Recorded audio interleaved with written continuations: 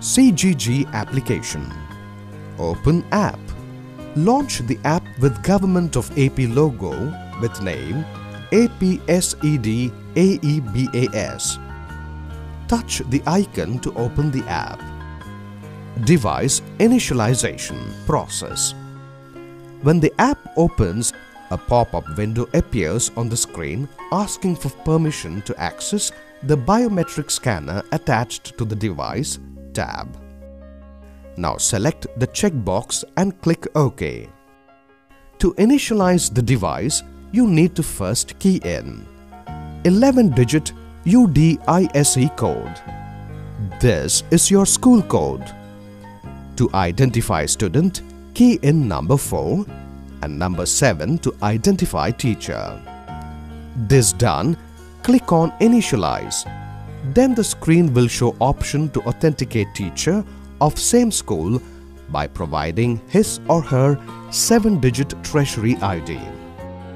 The device is now initialized for your screen. The screen displays your school name on the top. This is red in color. The option to capture attendance of student or teacher. Virtual keyboard to key in the number along with QR scanning facility. Biometric authentication.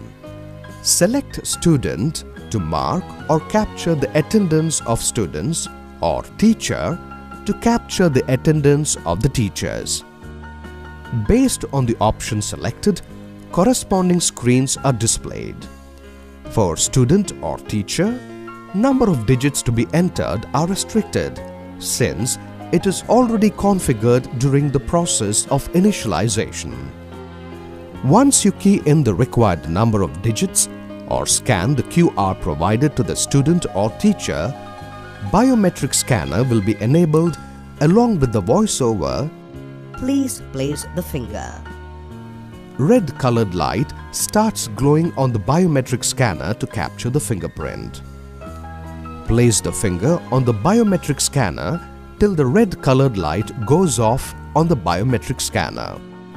Once the fingerprint is captured successfully, a request is sent to server to authenticate and mark the attendance for the student or teacher if the authentication is successful.